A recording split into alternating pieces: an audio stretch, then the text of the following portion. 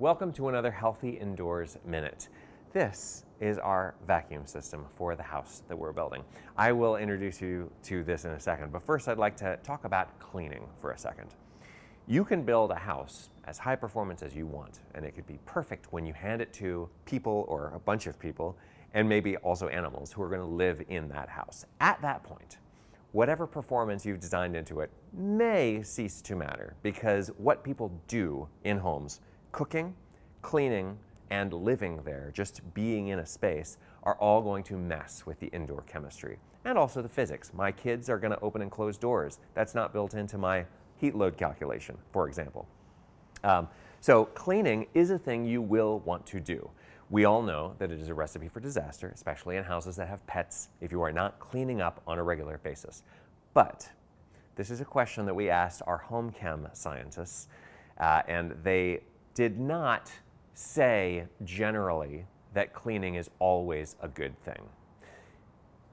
On the large scale, we're talking about the fact that we're using chemicals to clean. So you're going to spray a surface with something that is made in a factory, and maybe you don't know what's in that bottle. Maybe it's got chlorine in it, which is generally not a good idea. Don't use chlorine unless you absolutely have to.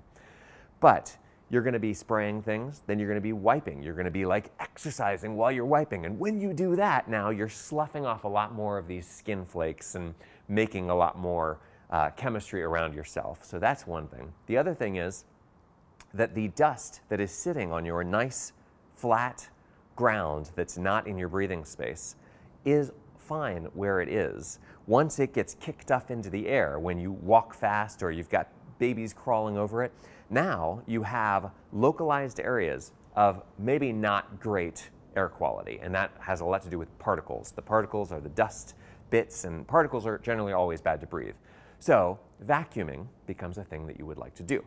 But if you don't have a HEPA filter in your vacuum, then what you have done when you run a vacuum over that nice dust that's sitting on a surface safe out of your breathing zone is bring it up off of that surface and kick it up into the air, because a non-HEPA filter vacuum just lets a whole bunch of stuff through it.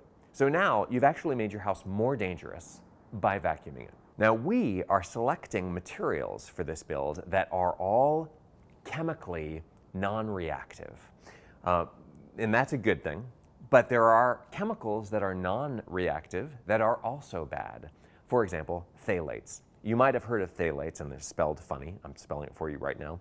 These live in plasticky kind of stuff. It's in there to make the plastic more workable. If you're selecting a flooring that's going to be very waterproof, which, by the way, all schools in the United States have vinyl floors in them, it makes them very easy to clean up. When you have dust sitting on those floors, the dust is actually going to absorb the phthalates that are coming out of that vinyl flooring. And these things can come out for decades and decades. So it's not like it just off gases in the first 30 days or whatever.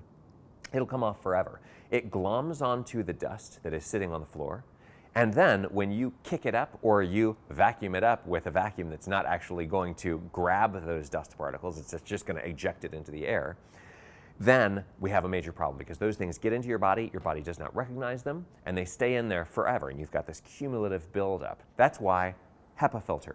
So this is our central vacuum system. Of course, you could just carry around a vacuum that has a HEPA filter. That's what we do in the tiny lab. But this was kind of a cool upgrade. The side effect of this, because everything has side effects for home performance, is that we're going to be sucking dirty air into this, filtering it, and then blowing clean air out of it.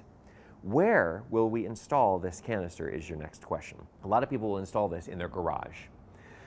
At that point, it becomes a suction every time you use it on your house, because it's taking air from your house and sending it outside. Of course, what needs to happen at that point, especially in a very tight house, is that air will get sucked in aggressively through any gaps and cracks in the house. So we want to install this inside the house because of that concern. So this will live in our crawl space. And remember, our crawl space is completely inside the house, and we proved that by doing a zonal pressure test while we ran the blower door.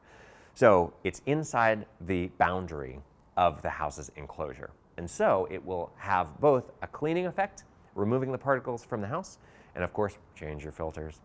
But also, it will not have the pressure imbalance effects that it would have if we were to install this in the wrong place. So all of this is the home as a system.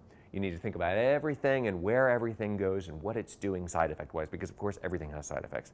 I hope that you explore this in your own cleaning regimen. Make sure to look at your own vacuum and make sure that it does have a HEPA filter built into it, and if not, go buy a new one. It's an easy expense. Please do subscribe to Healthy Indoors Magazine. Comment, like, subscribe. Tune in next time.